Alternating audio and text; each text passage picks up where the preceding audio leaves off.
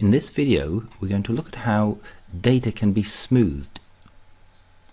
The spectrum processing dialog window includes a property page smoothing, and on this property page we have a method, so this determines the algorithm used to perform the smoothing operation, and the other parameter is the smoothing width, which determines the number of data channels that are used in order to improve the apparent signal to noise in a spectrum. When we smooth data, information is gathered from around each point, and the point is adjusted based on that information. So let's first of all illustrate this using some features. So I'm going to display points rather than lines here. And then I'm going to create a background. And the background, as you can see, is in red, but what I'm going to do is change that to be a null background. And the null background replaces any calculated background simply by the data itself. And then what I'll do is I will lock the background. And that's to say that once I have locked the background by having a region with this lock background type, then no processing operations will cause the recalculation of a background. And so we can then look at the difference between the background as the original data and how the processed data evolves as we do the smoothing operations.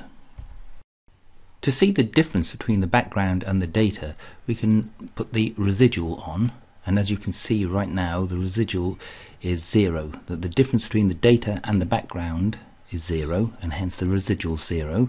But once we do a smoothing operation, the residual then reports the difference between the data before any smoothing, and that's in the form of this red trace which represents the background, and the data points themselves. If these data are collected using a pulse counted system, and we were able to approximate the data in an ideal way, then the difference between the approximation and the data would be a residual with a standard deviation of close to unity.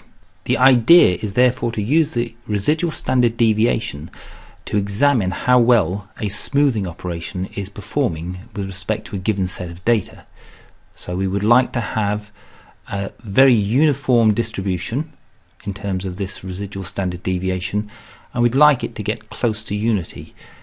Now it's unlikely that we will get actually to unity because of the underlying shapes that appear within a spectrum, but nevertheless we would like to get as close to unity without deforming the residual standard deviation.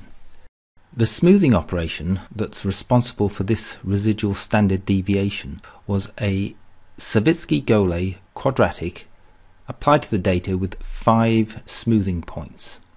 So this means that the quadratic equation is fitted to 5 points, and the central point of these 5 is replaced by the value calculated from the quadratic equation.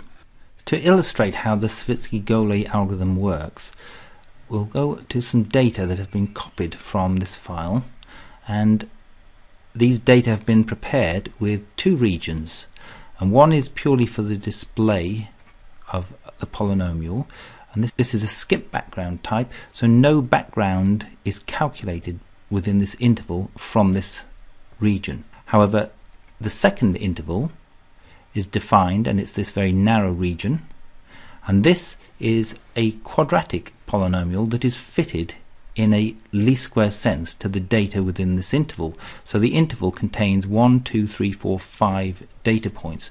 So that corresponds to a smoothing interval of 5 in the Savitzky Golay algorithm. And I'll just close this now so I can zoom in a bit more.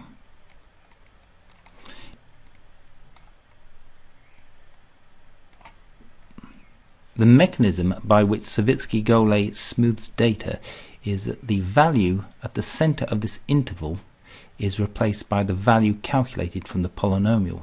And this calculation occurs for each and every point in the data set. So every point in the spectrum has effectively a calculation of a polynomial, and you can see as I move this interval, then the 5 points that are used in the calculation changes, and so the calculation of the quadratic changes. Nevertheless, the value at the center of this interval will be replaced by the value calculated from the polynomial, and is by this means that smoothing is applied to the data set. So we're transferring information from these 5 points in order to work out a new value for this one in the center. Returning to the original data file, we can now see how this residual can be used to understand what's happening to data as you smooth it.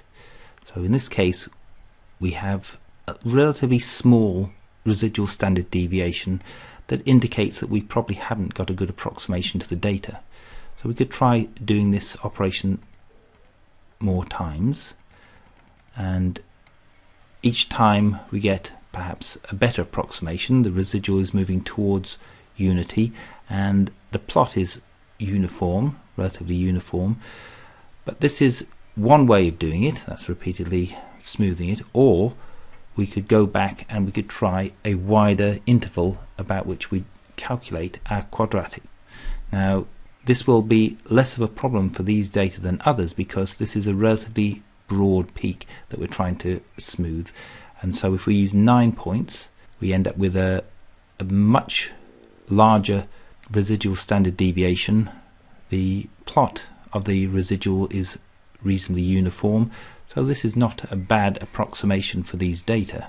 And as I keep on repeatedly smoothing using this approximation, you can see that we're getting closer to unity, and as we look at the plot you can see that the peak shape is still relatively well formed, and that's also evident in the residual standard deviation. So what happens if we look at a peak that is not so easily represented by a polynomial of degree 2 with 9 points? And this one here is a doublet, and they are much sharper peaks. That's to say there are less points within each of these peaks. Let me first of all add a lock background type to these data. So this is making sure that the spectrum and the background are identical. So that's the starting point for the residual. And if I apply this same algorithm, we get a residual standard deviation which is increasing towards unity, but that's not necessarily good, because if we look at the peaks themselves you can see that the residual is starting to produce some kind of shape which we really would not like to see. It should be all uniform and no rapid oscillations around peak maxima, and that's an indication that we're damaging the peak shape by our smoothing.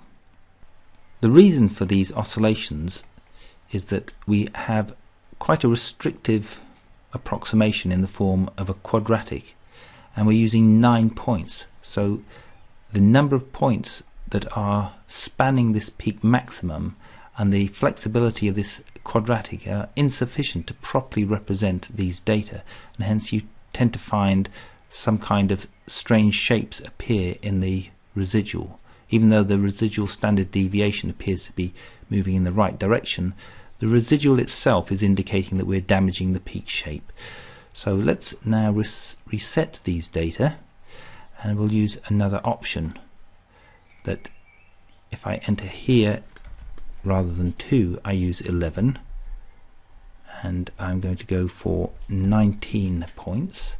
So I've increased the width that's used in the smoothing operation, but I've also increased the degree of the polynomial, and when I apply such an approximation I get, that's one application, I get an improvement in the shape and the statistics here, but it's not until we actually do it many times can we see whether it's damaging this residual.